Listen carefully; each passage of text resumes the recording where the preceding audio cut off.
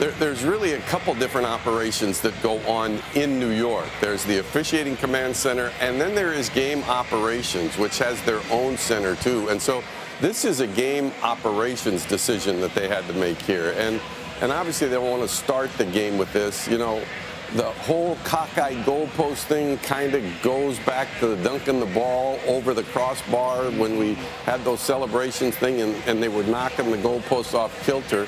And we had the same thing, had to stop games and then get them lined up right. So game operations has really got involved in this, I am sure, and said, do whatever you do to get it straightened out before the game even starts. And that's what Steratore is trying to do now.